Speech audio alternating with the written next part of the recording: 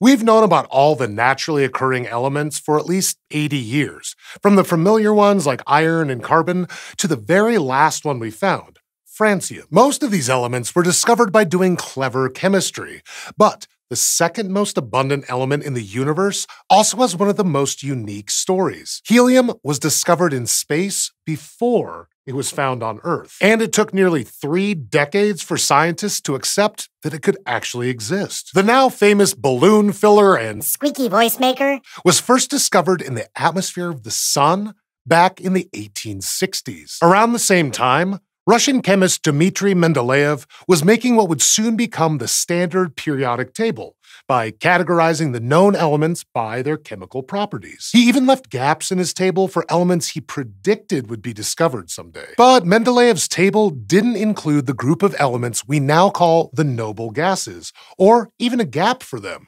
because no one had ever seen one. Helium is one of these noble gases, elements that are incredibly unreactive. It's a struggle to do any chemistry with them at all, making them hard to detect. It doesn't help that Earth's atmosphere is only about 5 parts per million helium either. But in space, it's different. If you could look at the universe as a whole, you would find that 75% of it is hydrogen and 25% is helium, and everything else is negligible. The sun's composition is similar. So how can you detect an unknown element that doesn't react with anything and basically only exists in space? In the 19th century? The answer lies in a technique called spectroscopy. If you put sunlight through a prism, you get a spectrum of light, with the visible part showing up as a rainbow. In 1815, a German physicist named Joseph von Fraunhofer discovered something unexpected. The spectrum had holes in it. Fraunhofer had seen dark lines at very precise points in the spectrum that looked kind of like a barcode. These lines only appeared in sunlight, so they also acted like a barcode.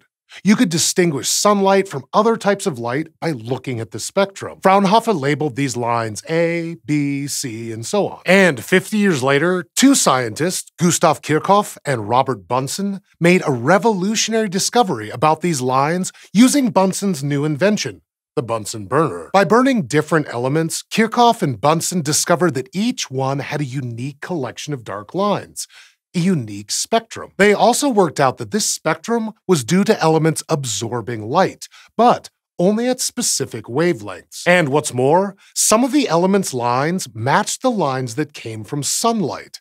The sun's spectrum was composed of the spectrums of other elements. For instance, the 2 lines that Fraunhofer labeled D1 and D2 were in the yellow region of the solar spectrum, and they also appeared in the spectrum of sodium. So Bunsen and Kirchhoff concluded that the D lines from the sunlight must have been caused by small amounts of sodium in the sun.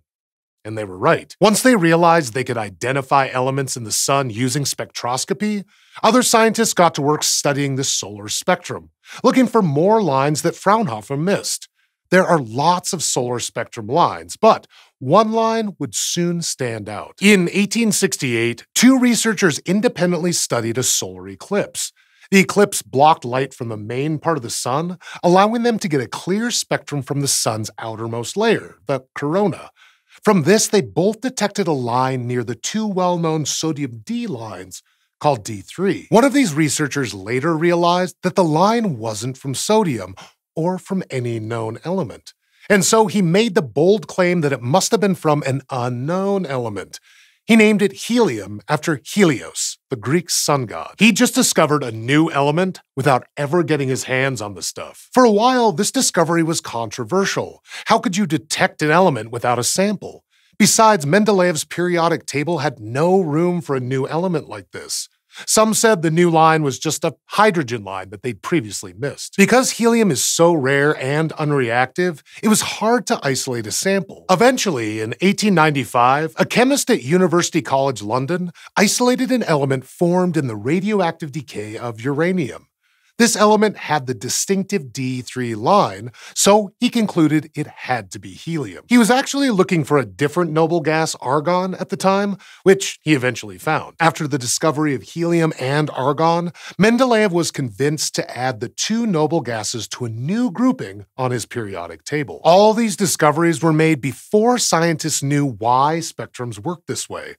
The answer turns out to be our old friend, quantum mechanics. We now know that atoms can only absorb and emit particles of light, aka photons, if those photons are at certain specific wavelengths. The precise wavelengths are unique to each type of atom, so every atom has a different spectrum that can be used to identify it. During the eclipse, researchers were seeing helium atoms in the sun's outer layer absorbing light emitted from the lower layers, and the absorption was happening only at distinct wavelengths. Today, we can use spectroscopy to learn about the composition of all kinds of things we wouldn't know much about otherwise. In some ways, we have more information about the composition of distant galaxies than about the stuff in the core of our own planet. Telescopes are also starting to be advanced enough for us to use spectroscopy to study the atmospheres of planets orbiting other stars. Maybe we've found all the natural elements, but we've barely scratched the surface of what we can learn